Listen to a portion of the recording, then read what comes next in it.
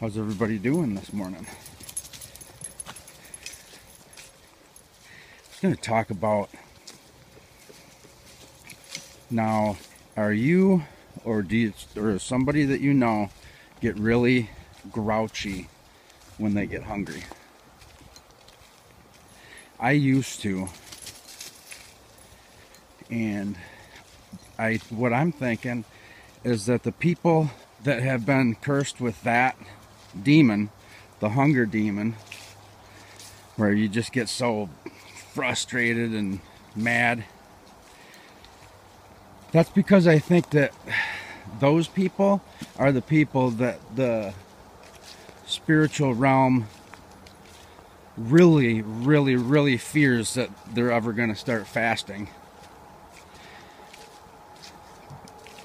Because if you get so mad about eating or whatever when you're hungry, well, there's a good chance that you're probably not going to be able to fast very good either then.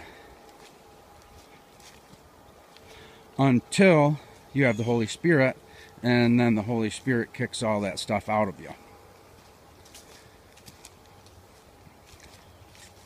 You do self-deliverances in Jesus' name, bind them demons up. They know they gotta go.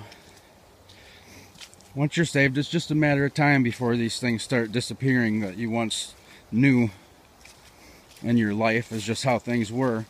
You'll just start getting different feelings and they'll just go away and they won't bother you no more.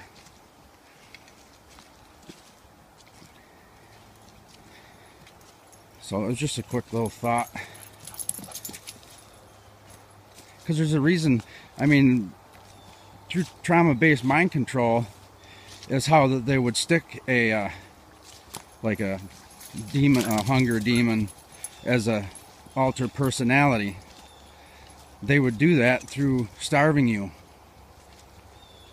And then, you know, when you're young, little, they say between the ages of 3 and 6. And then them can be implanted in us like that without us ever even knowing.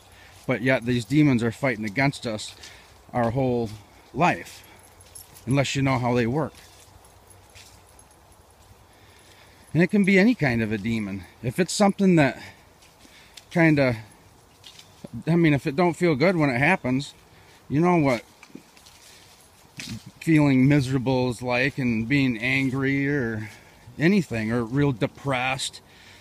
Well, they would definitely want to put that demon in all of God's children, you know. The demon of depression. I had the depression one, I had the hunger one. Jesus has fixed everything, so, you know, it's all because of him. I didn't do nothing. I struggled with that stuff my whole life.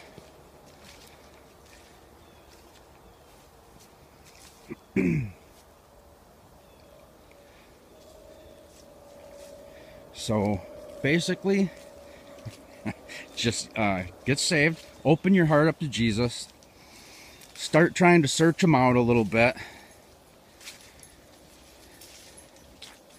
confess with your mouth that he is the King of Kings and the Lord of Lords, and he died on the cross for us and came back to life 3 days later. He died for our sins, and he really is the only way out of this place. The New Age stuff and all that, you know, you can do it on your own. Man, these people, they are going to be so shocked when the day comes. And they're going to, like what Anton LaVey, when he was laying on his deathbed, his last words that he said were, oh my, there's something terribly wrong. Oh my. And that was the last thing that he said. And he was a Satanist. So it wasn't exactly what he thought, now was it, when he died? It sure didn't sound like it. They said he went into shock and he started saying that stuff. So he was very surprised, and he's the one that a lot of people follow. He wrote the Satanic Bible. Yeah, he figured, he seen right then that he had it wrong on his deathbed But then, you know, a little too late. Now you got to deal with eternity. Eternity might start tomorrow or today for some of us. Who knows, you know? So, anyways, I love you guys. Just wanted to say hi this morning and talk with you a bit. So, see you, love you, bye.